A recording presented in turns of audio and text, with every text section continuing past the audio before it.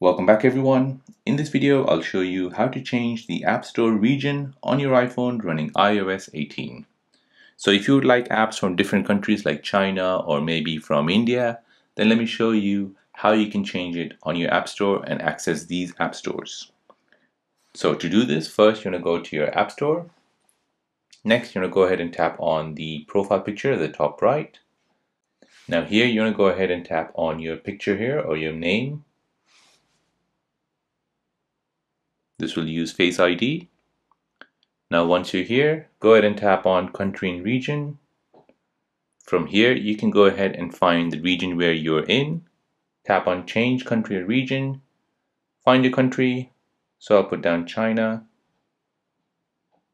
So you need to agree to the privacy law in the country which you've selected. And once you've done that, press agree. Have a read. And then agree. And that will basically change your App Store region on your iPhone running iOS 18. So there you go. That is how to change the App Store region on your iPhone running iOS 18. Now, if you're new on the channel and you want to find out more about your iPhone, your Android phone, or any other social media apps, then don't forget to subscribe to this channel. Hit the like button if you find this video useful. Thank you for watching and see you in the next one.